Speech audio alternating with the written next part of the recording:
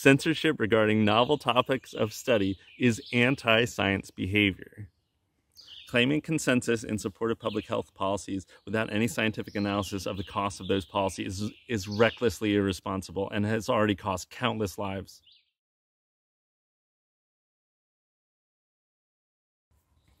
Hi, I'm Morgan Lesko. Quote, most fundamentally, the groups we studied believe that science is a process and not an institution, end quote. A team from MIT put together a fascinating study on online research communities.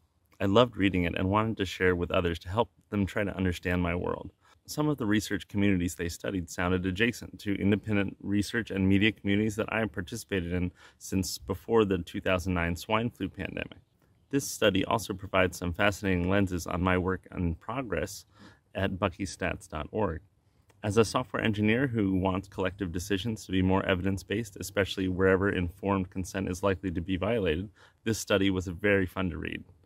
I only have a BS from the University of Maryland in 2005 for computer science with a concentration in mathematics through the Science, Technology, and Society Scholars Program, but I've been a public health activist since age 9, with my first decade focused on big tobacco's targeting of children. My second decade focused on ending the devastating war on drugs, where public health issues continue to be unjustly treated as criminal issues. I do not claim this as rigorous scientific inquiry, but rather a rigorous dive into the resources and rhetoric cited in the 2021 MIT study first brought to my attention by The Last American Vagabond. Thanks for all your work, Ryan. This article began as a subjective reaction to the MIT study, written to share with others to help them understand. But as I began digging into the literature cited, it grew into a more objective review on the subtopic of the evidence for the efficacy of universal mask mandates. Please find below the 2021 MIT study titled, quote, Viral Visualization, How Coronavirus Skeptics Use Orthodox Data Practices to Promote Unorthodox Science Online, end quote. I have pulled quotes in sequential order and included page numbers from the study for you to reference. Throughout this article, I pivot from the study to my own running analysis, and I welcome your engagement and discussion. Discussing the new MIT study. You can check out their PDF or their explainer video, and they also have an amazing interactive website. Starting from the abstract of the new MIT study, quote, controversial understandings of the coronavirus pandemic have turned data visualizations into a battleground. Defying public health officials, coronavirus skeptics on U.S. social media spent much of 2020 creating data visualizations showing that the government's pandemic response was excessive and that the crisis was over. This paper investigates how pandemic visualizations circulated on social media and shows that people who mistrust the scientific establishment often deploy the same rhetorics of data-driven decisions used by experts, but to advocate for radical policy changes. Using a quantitative analysis of how visualizations spread on Twitter and an ethnographic approach to analyzing conversations about COVID data on Facebook, we document an epistemological gap that leads pro- and anti-mask groups to draw drastically different inferences from the same data. Ultimately, we argue that the deployment of COVID data visualizations reflect a deeper socio-political rift regarding the place of science in public life. Yes, who is advocating for radical policy changes? From my perspective, a year of universal community mask mandates is a very radical policy change. Anti-maskers simply support the pre-2020 established social norms, as well as the pre-2020 scientific paradigm regarding potential mask mandate efficacy. But the MIT study dives in. Quote, while previous literature in visualization and science communication has emphasized the need for data and media literacy as a way to combat misinformation, this study finds that anti-mask groups practice a form of data literacy in spades. Within this constituency, unorthodox viewpoints do not result from a deficiency of data literacy. Sophisticated practices of data literacy are a means of consolidating and promulgating views that fly in the face of scientific orthodoxy. Not only are these groups prolific in their creation of counter-visualizations, but they leverage data and their own visual representations to advocate for and enact policy changes on the city, county, and state levels. Jumping later in the study, we define this counter-public's visualization practices as, quote, counter-visualizations that use orthodox scientific methods to make unorthodox arguments beyond the pale of the scientific establishment. Data visualizations are not a neutral window onto an observer-independent reality. During a pandemic, they are an arena of political struggle.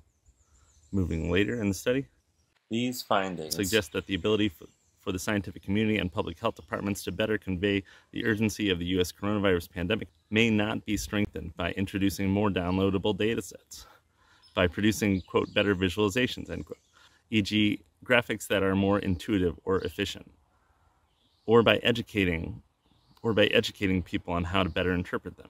This study shows that there is a fundamental epistemological conflict between maskers and anti-maskers who use the same data but come to such different conclusions. As science and technology studies, STS scholars have shown, data is not a neutral substrate that can be used for good or ill.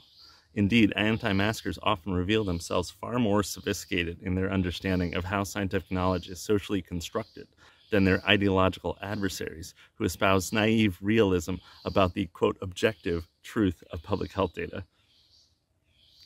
Quantitative data is culturally and historically situated. The manner in which it is collected, analyzed, and interpreted reflects a deeper narrative that is bolstered by the collective effervescence found within social media communities. Put differently, there's no such thing as dispassionate or objective data analysis. Indeed, there are stories shaped by cultural logics, animated by personal experience, and entrenched by collective action. This story is about how a public health crisis, refracted through seemingly objective numbers and data visualizations, is part of a broader battleground about scientific epistemology and democracy in modern American life. Moving later in the study, there's a temptation in studies of this nature to describe these groups as, quote, anti-science. But this would make it completely impossible for us to meaningfully investigate the article's central question, understanding what these groups mean when they say, quote, science. Moving later in the study, by comparing the visualizations shared within anti-mask and mainstream networks, we discovered that there's no significant difference in the kinds of visualizations that the communities on Twitter are using to make drastically different arguments about coronavirus, Figure 3. Anti-maskers, the community with the highest percentage of verified users, also share the second highest number of charts across the top 6 communities, Table 1, are the most prolific producers of area or line charts, and share the fewest number of photos, memes, and images of politicians, see Figure 3. Moving later in this study, this leads us to an interpretive question that animates the Facebook analysis. How can opposing groups of people use similar methods of visualization and reach such different interpretations of the data?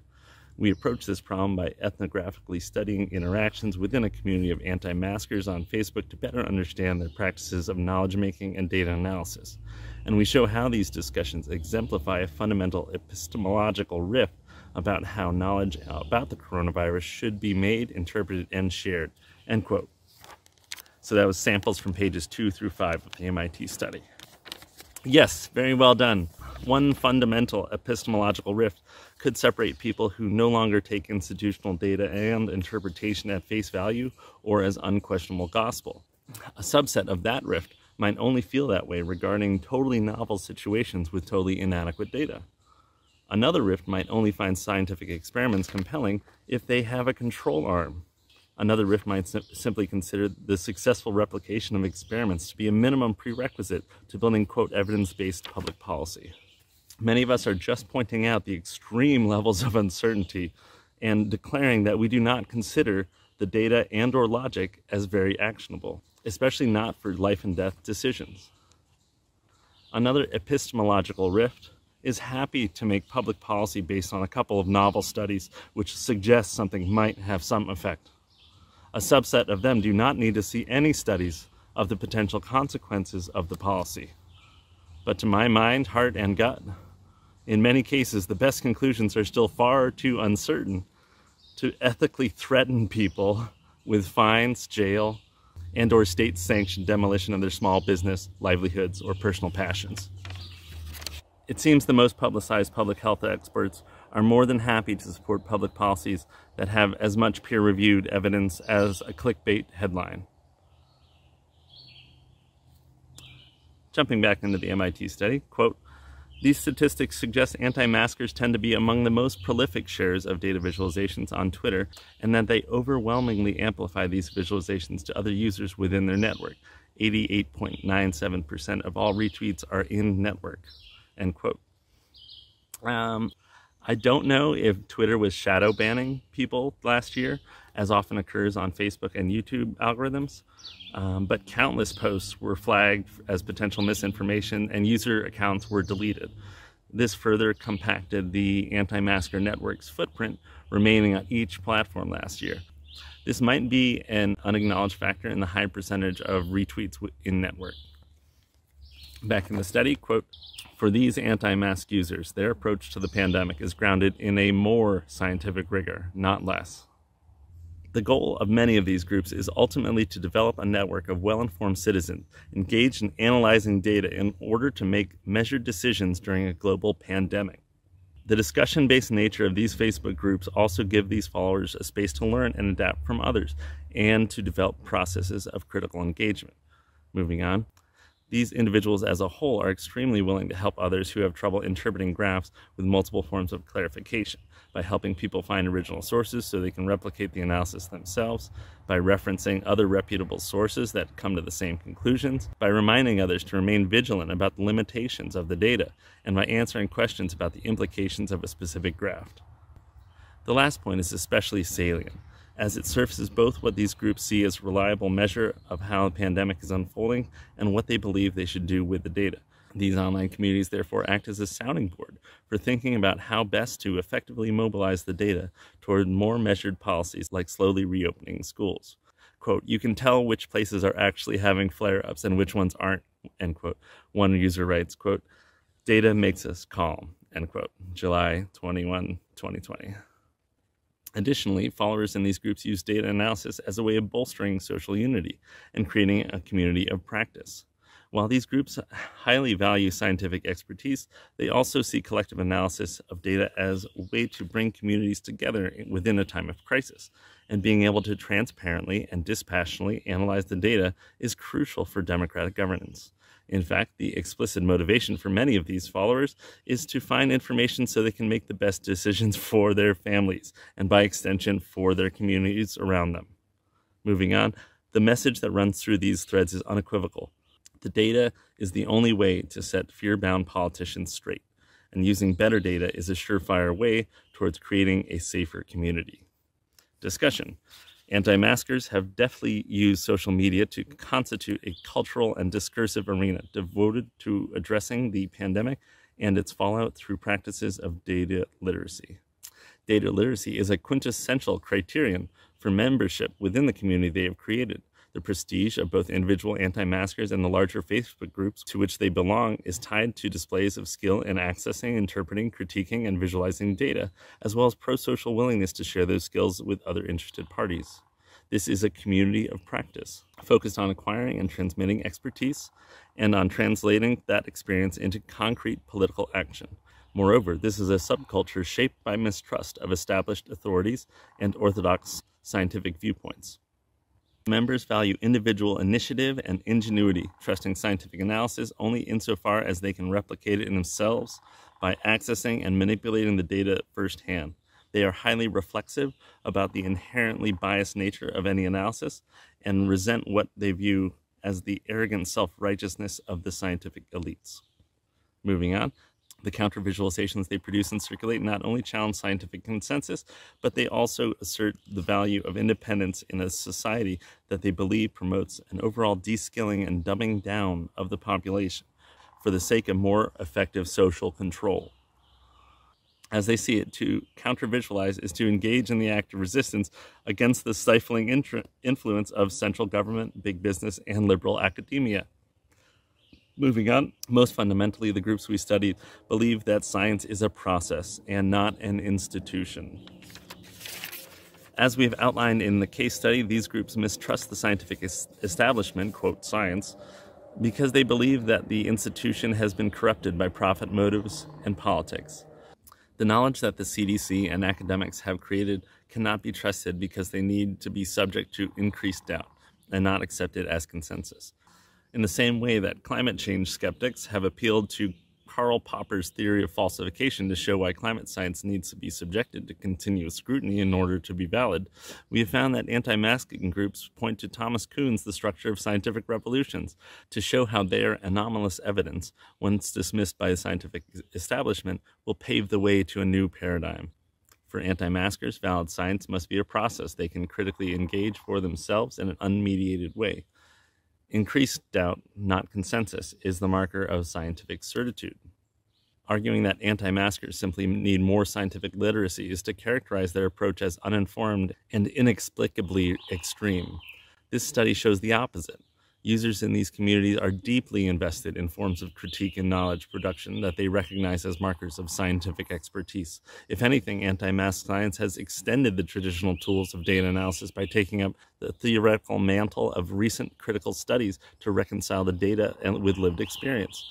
And these groups seek to make the process of understanding data as transparent as possible in order to challenge the powers that be.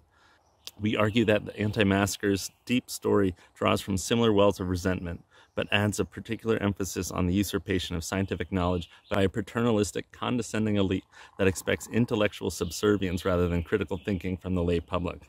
Jumping down once more, convincing anti-maskers to support public health measures in the age of COVID-19 will require more than, quote, better visualizations, data literacy campaigns, or increased public access to data. Rather, it requires a sustained engagement with the social world of visualizations and the people who make or interpret them, end quote.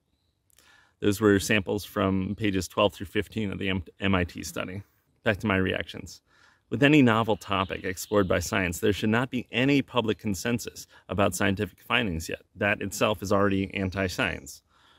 Knowledge on new topics is constantly in flux, and we barely identified the first batch of known unknowns related to most of 2020. This is part of the epistemological rift. Many seem content to quickly believe a brand new scientific paradigm and consensus which cannot possibly have enough verified evidence to support it yet. It seems one of the biggest flaws in the study is its assumption that anti-maskers are indeed generally wrong and have an unorthodox analysis of a preponderance of evidence. But in reality, most evidence suggests little to no effect. Unorthodox positions citing orthodox institutions. Non-pharmaceutical interventions, NPIs. Public health studies specific to SARS-CoV-2 only emerged in 2020, so most previous studies focus on influenza-like illnesses, and occasionally SARS or MERS. At the start of this pandemic, and the declarations of consensus for the science, there were decades of studies regarding masked and influenza-like illnesses.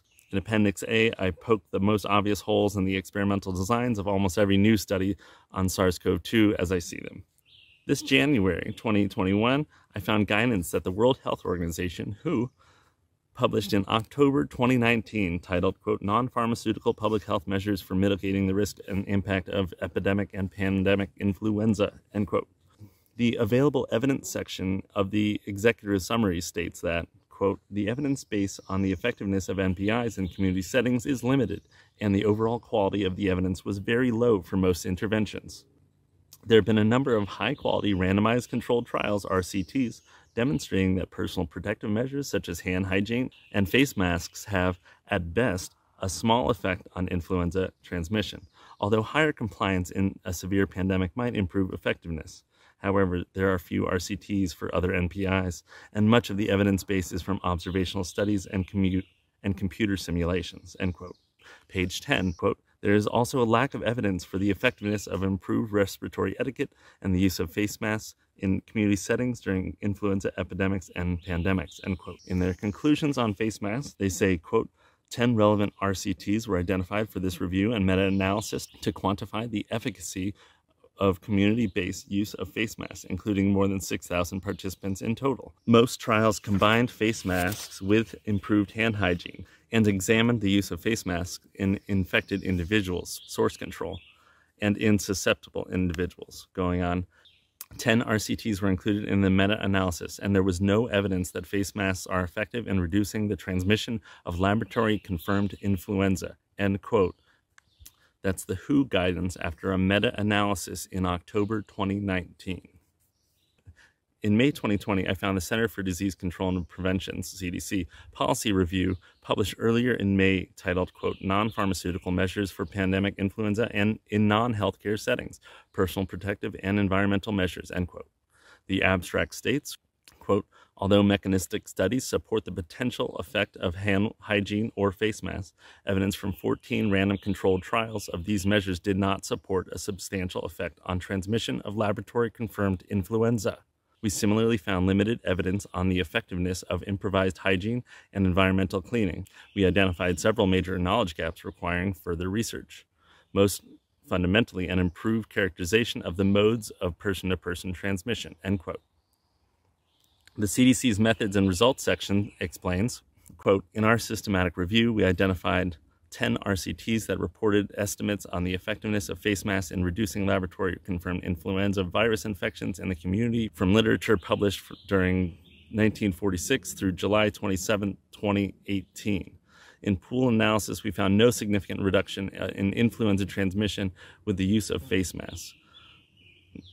They go on to say, most studies were underpowered because of limited sample size, and some studies also reported suboptimal adherence in the face mask group. Moving on in the CDC systematic review, there's limited evidence for their effectiveness in preventing influenza virus transmission, either when worn by the infected person for source control or when worn by uninfected persons to reduce exposure. Our systematic review found no significant effect of face masks on transmission of laboratory-confirmed influenza, end quote.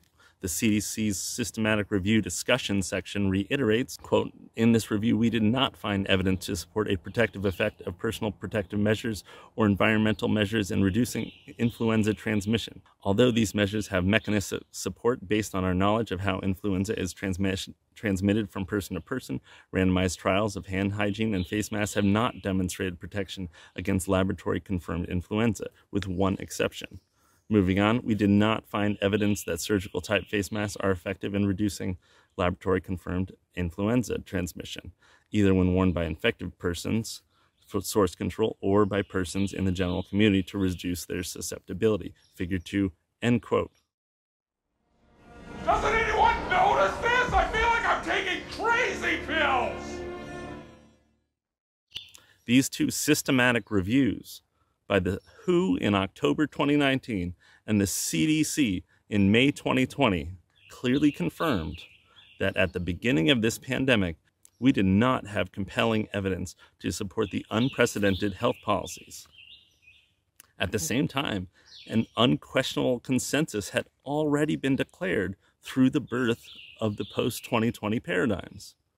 To empathize more with minds like mine, imagine reading the CDC's May policy review that said, quote, 14 randomized controlled trials of these measures did not support a substantial effect on transmission of laboratory-confirmed influenza, end quote, and then feeling gaslit and censored for a straight year by the CDC. Moving forward together. Moving forward, why would we, the skeptical people, trust the judgment of those claiming consensus before there even existed compelling evidence? How many deceptions must we tolerate for national security, with past violations compounding instead of justice being restored? It's really a sick joke in a sad clown world, and given how little control we have over it, it's usually more fun to laugh than cry about it, in between reading the documents and the data and tending the garden.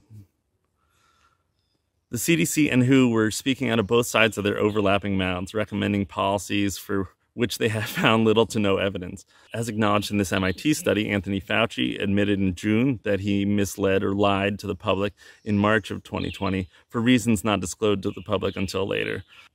This was a compartmentalized intelligence operation. He says the circumstances changed, but he's talking about the mask supply, not the science. All of this directly contributed to a further implosion of trust in institutions that require pre-existing trust to be most effective. The fog of war creates such extreme problems, civilian casualties, and profit incentives. So declaring wars is rarely an effective or moral solution for anything. We're at war. In a true sense, we're at war. And we're fighting an invisible enemy. Think of that. Look, we know what we need to do to beat this virus. Tell the truth. Follow the scientists and the science. Work together. Put trust and faith in our government to fulfill its most important function, which is protecting the American people. No function more important. That's why I'm using every power I have as President of the United States to put us on a war footing to get the job done. Sounds like hyperbole, but I mean it, a war footing. Either you are with us or you are with the terrorists.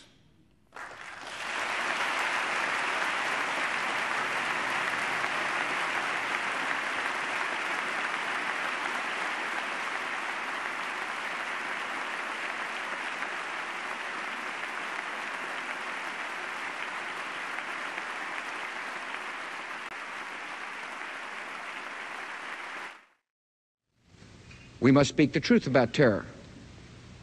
Let us never tolerate outrageous conspiracy theories. Tell the truth. Follow the scientists and the science. Work together.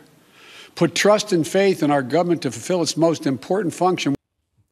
Given that universal community mask mandates are a new and sudden scientific paradigm, how and when exactly was that debate ended? What was the trick used to turn no significant effect into a preponderance of evidence supporting an effect?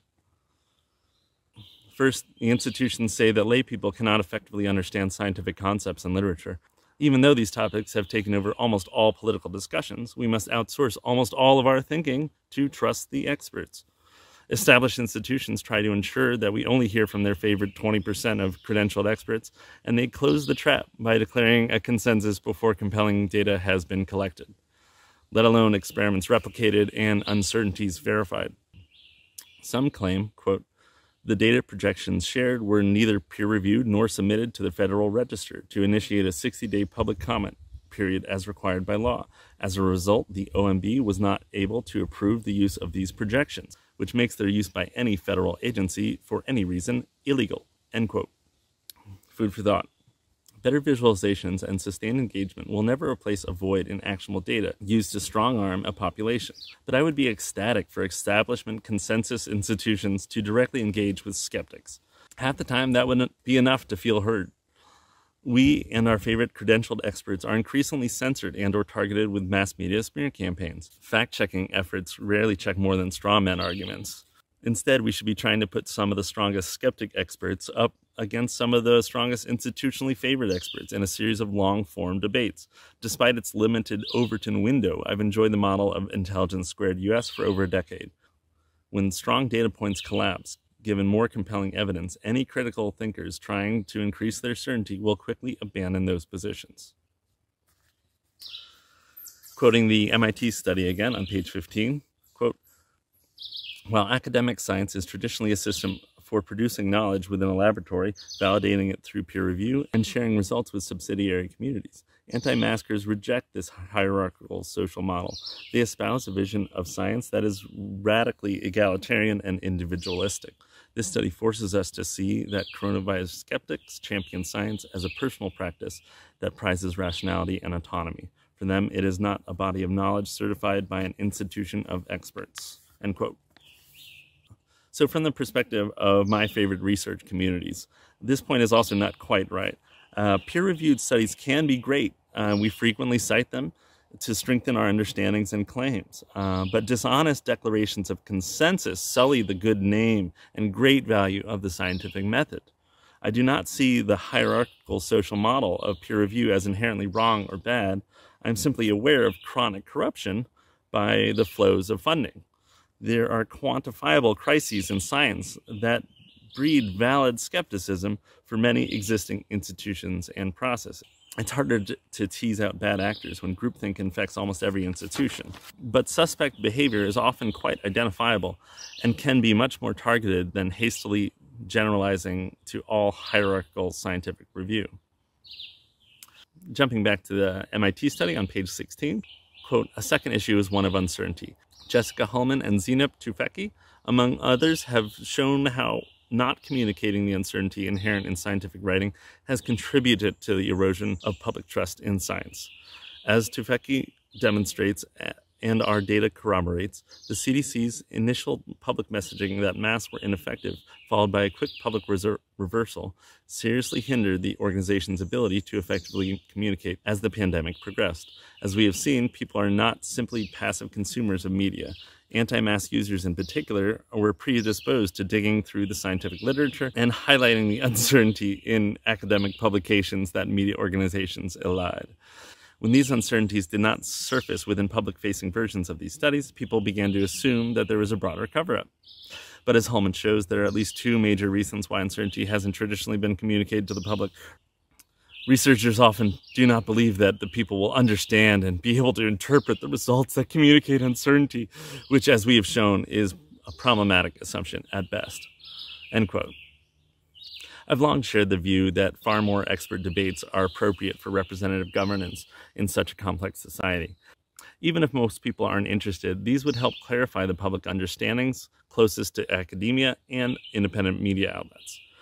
You must also convince the people who are actually questioning and researching the issues. But instead of hosting debates, the establishment consensus just smears skeptical experts and literally censors those who share peer-reviewed work on social media platforms. Censorship regarding novel topics of study is anti-science behavior. Claiming consensus in support of public health policies without any scientific analysis of the cost of those policies is recklessly irresponsible and has already cost countless lives. Claiming consensus without disclaiming any significant sources of uncertainty is anti-science and violates informed consent to this grand social experiment. Jumping back to MIT, page 16, quote, instead of championing absolute certitude or objectivity, this research pushes us to ask how scientists and visualization researchers alike might express uncertainty in the data as to recognize its socially and historically situated nature. In other words, our paper introduces a new way of thinking about democratizing data analysis and visualization. Instead of treating increased adoption of data-driven storytelling as an unqualified good, we show that data visualizations are not simply tools that people use to understand the epidemiological events around them. They are a battleground that highlight the contested role of expertise in modern American life. End quote. Again, they seem somewhat baffled that, quote, orthodox visualizations can be used to promote unorthodox science, end quote. But if us skeptics are right, then it makes plenty of sense that we're able to easily construct so many effective data visualizations. One could apply the same analysis to the consensus institutional analysis to understand how or why they use orthodox visualizations to promote their new scientific paradigm, which was inaccurate or not actionable. I have great respect for anyone who learns and develops complex skills and employs them very explicitly towards the public good or the commons. Even if you are on the other side of a debate, I assume you are also trying to save lives, or at least to feed your family. And long ago, I chose to guesstimate that some 95% of people have great intentions, even if I disagree with their interpretations of the information driving their actions. But I do also think that groupthink can accomplish an exponential amount of unwitting harm. Gatekeeping of the science to be curated for political Overton window must also end, because it already has. Just as they've patiently waited to switch to renewables until it's not a gamble, I'm guessing the old institutions will eventually participate more with the evolving world of open source intelligence. It seems many people currently support technocracy, consciously or not. Especially this past year, attendees of most science churches have believed many claims without even verifying those claims are actually published in the publicly available holy texts. But I do not consent to any further reduction of representation in governance. For decades, I've been working to reclaim more representation for we the people. Stronger evidence-based collective decision-making is a great goal. To do so while increasing representation requires catching people up on any relevant scientific topics as they become important. Most humans handle incredibly complex concepts every day. By default, the population must be treated like rational adults. And we should constantly strive to elevate the national discussion to that of critical thinkers savvy of both data and systems, the work of government. If our chronically sick societies want to continue merging medical science with government and politics, then I believe these social experiments would be more ethical on far smaller scales than billions of people. Perhaps next time we run mass experiments with medical interventions, we could find ways to enable communities to ethically opt in to collect strong data to finally support novel public health policies. Perhaps emergency measures could be voluntarily agreed to before states of emergency are declared. What do our government prenuptial agreements say about this scenario? This concludes my reactions and commentary to the MIT study. Next, we will discuss my updated conclusions after my rigorous search for a preponderance of evidence. Akin to and largely responsible for the sweeping changes in our industrial military posture has been the technological revolution during recent decades. In this revolution, research has become central. It also becomes more formalized, complex, and costly. A steadily increasing share is conducted for, by, or at the direction of the federal government. Today, the solitary inventor tinkering in his shop has been overshadowed by task forces of scientists in laboratories and testing fields. In the same fashion, the free university, historically the fountainhead of free ideas and scientific discovery, has experienced a revolution in the conduct of research. Partly because of the huge costs involved, a government contract becomes virtually a substitute for intellectual curiosity. For every old blackboard, there are now hundreds of new electronic computers. The prospect of domination of the nation's scholars by federal employment, project allocations, and the power of money is ever present and is gravely to be regarded. Yet in holding scientific research and discovery in respect, as we should, we must also be alert to the equal and opposite danger that public policy could itself become the captive of a scientific, technological elite.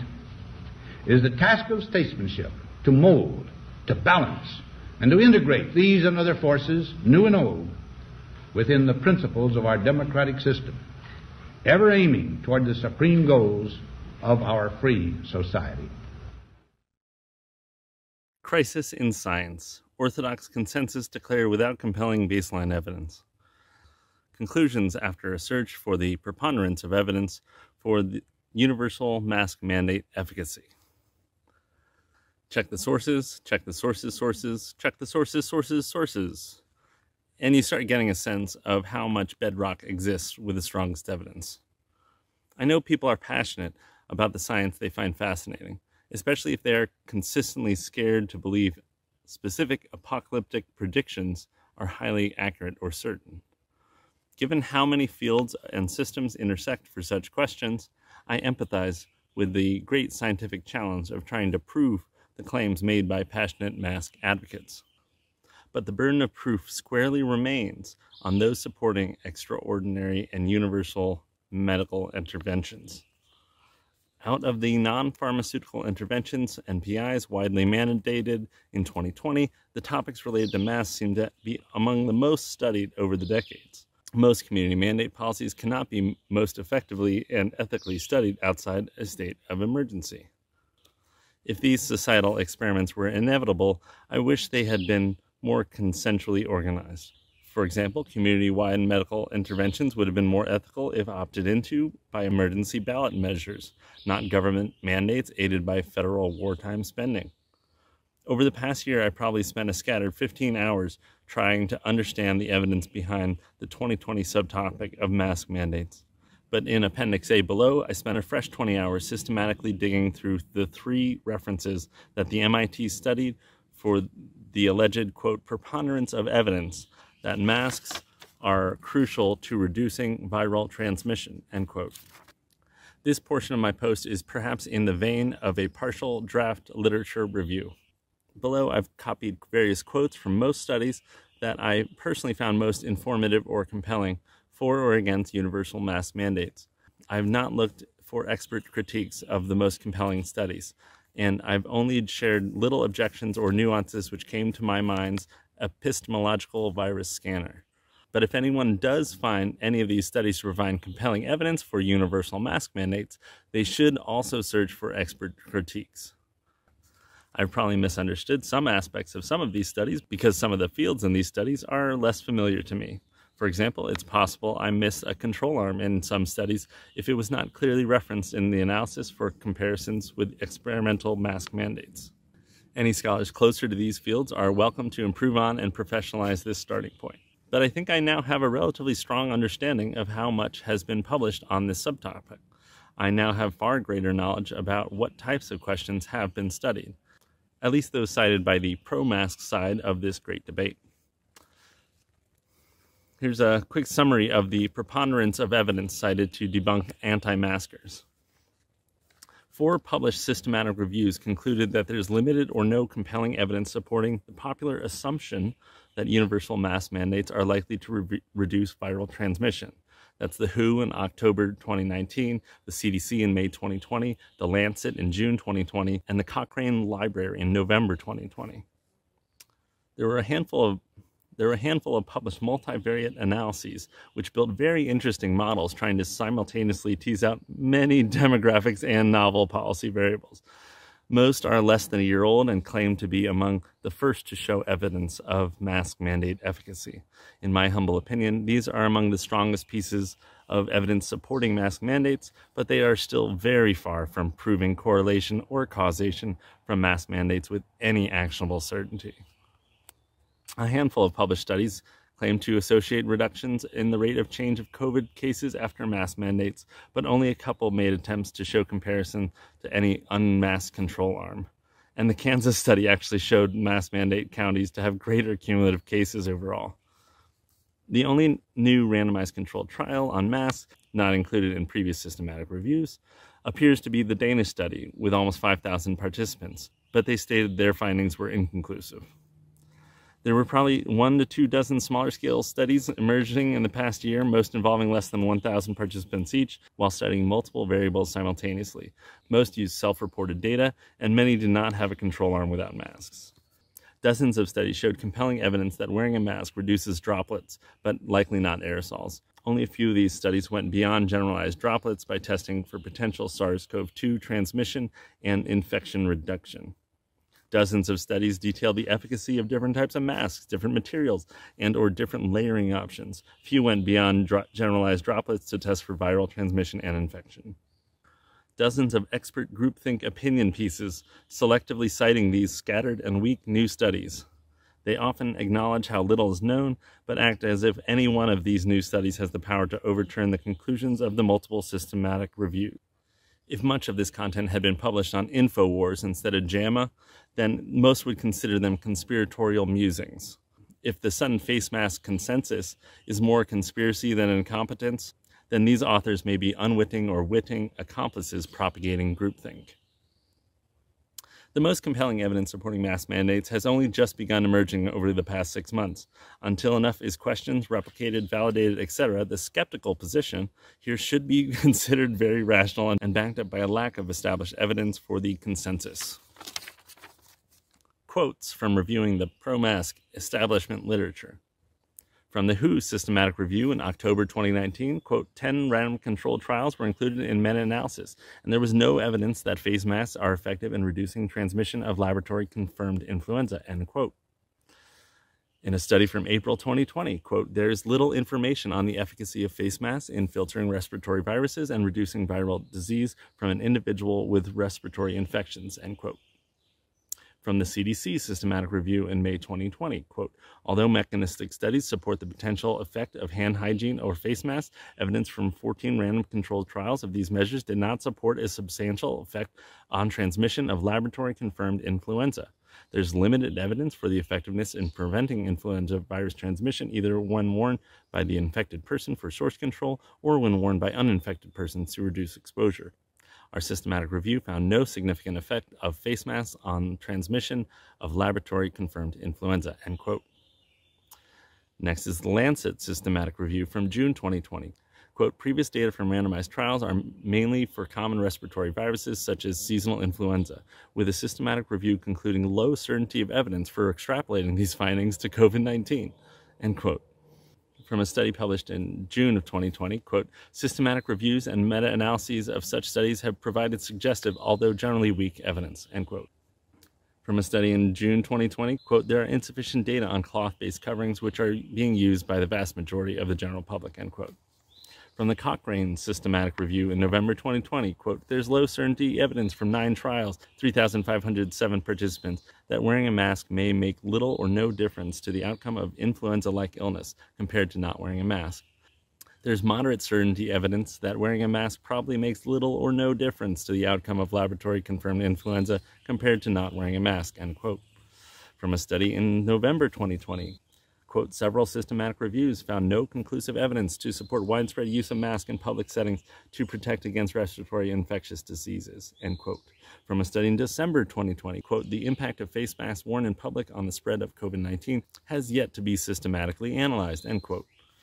From a paper in January 2021, quote, prior to the COVID-19 pandemic, the efficacy of community mask wearing to reduce the spread of respiratory infections was controversial because there were no solid relevant data to support their use, end quote. From another study in January 2021, quote, although evidence suggests that masks help curb the spread of disease, there's little empirical research at the population level. Segmented regression analysis of reported mask wearing showed no statistically significant change in the slope after mandates were introduced, end quote. If anything, this preponderance of evidence confirms that there is very little evidence that masks are crucial to reducing viral transmission. To me, far more progress must be made on topics like this before high certainty becomes actionable for public policy. The entire framing of this study is within an assumption that anti-maskers are wrong to question the new scientific consensus or orthodoxy, but reading through the citations for that assumption suggests the exact opposite.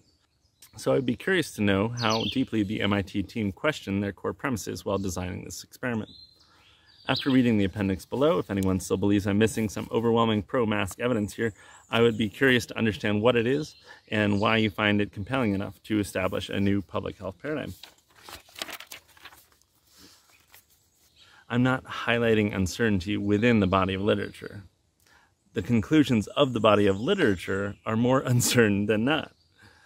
Last year, a scientific consensus was declared in support of universal mask wearing. What compelling evidence overpowered 4 systematic reviews since October 2019 that found little to no evidence supporting infection reduction? I'm deeply grateful to the team at MIT for exploring these research communities and coming to so many conclusions that resonated with me, and to my partner Katie for her help editing the final version of this essay. I'm also grateful to all of my favorite independent media creators. After following most of their work for years, 2020 returned them to indispensable status for sharing information and realities. James Corbett at the Corbett Report, Unlimited Hangout with Whitney Webb, The Last American Vagabond, Tragedy and Hope, Grand Theft World, Media Monarchy, The Ripple Effect Podcast, Truth Stream Media, Academy of Ideas, Jason Burmis, Luke Radowski at We Are Change. Benny Wills has been giving us humor with Meme Monday shows, alongside his amazing work with Joycam. There are some media creators that are newer to me, but I found valuable in 2020. Unheard Lockdown TV with Freddie Sayers. Journeyman Pictures, Perspectives on the Pandemic, Alternative Views on the Coronavirus Crisis. Ivor Cummins, The Fat Emperor, and Please Stop the Ride.